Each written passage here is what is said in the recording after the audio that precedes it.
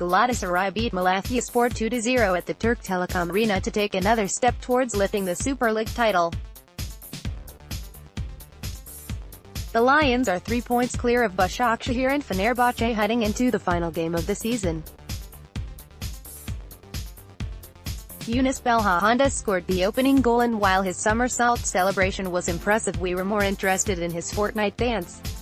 Yunus Belhanda'nın Yeni Malatyaspor karşısındaki muazzam performansı. Adam Durdu Sampiyalik haftasında patladı. Pic.twitter.com/6olk5 Misha, Manchi, Sun 90 feet, at Senor Manchi, May 12, 2018. Belhanda and Sinan Gumuz danced the "Take the L" celebration from the Fortnite game.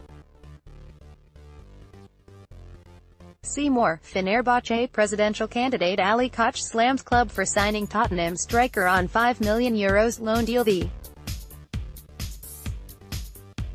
Football 1, May 15, 2018. The Galatasaray duo became the latest footballers to pull off a Fortnite-inspired celebration, and the first in Turkey. I wonder if they'll pull off another Fortnite dance if they win the title against Gaziantep on Sunday.